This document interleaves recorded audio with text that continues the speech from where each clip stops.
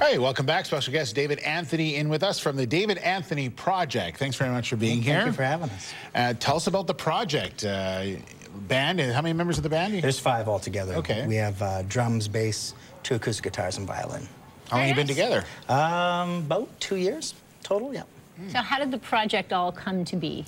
It started off with me just writing songs by myself, and then was our bass player, David Benedict, who's the bass player for Default.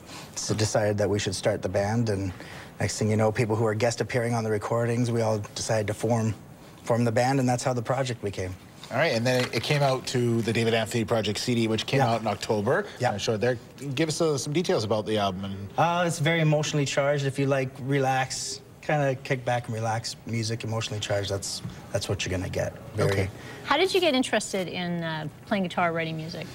I think that was in high school. I was at a friend's aunt's place, and they had a guitar there, and I picked it up and I learned how to play "Come As You Are" Nirvana.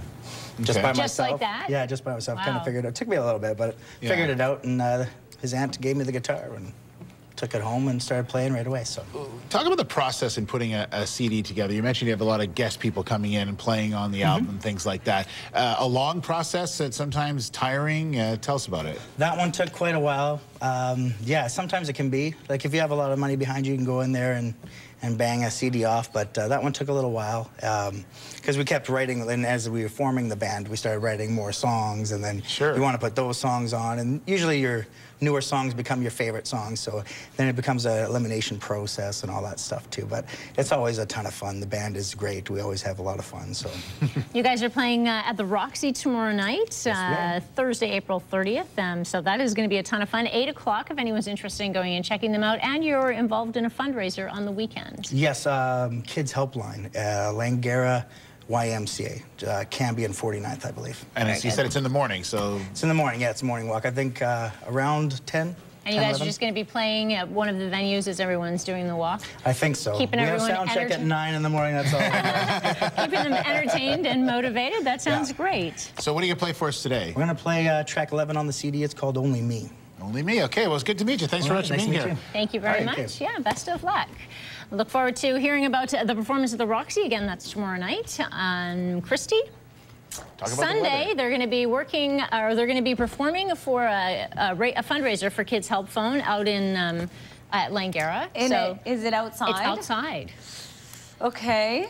Do you have a tent, you guys? All right, they are called the David Anthony Project. Yes, they're playing the Roxy tonight, and they are here in the Morning News Cafe this morning playing Only Me.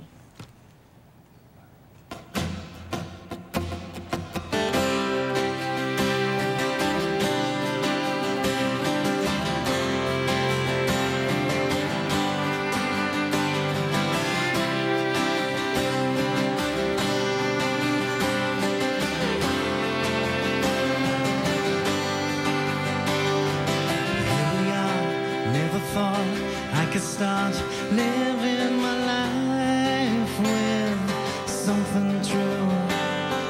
Write it down, all the sounds that are gone without taking away from the time spent together. I can't believe you could see every little piece of me and not run away.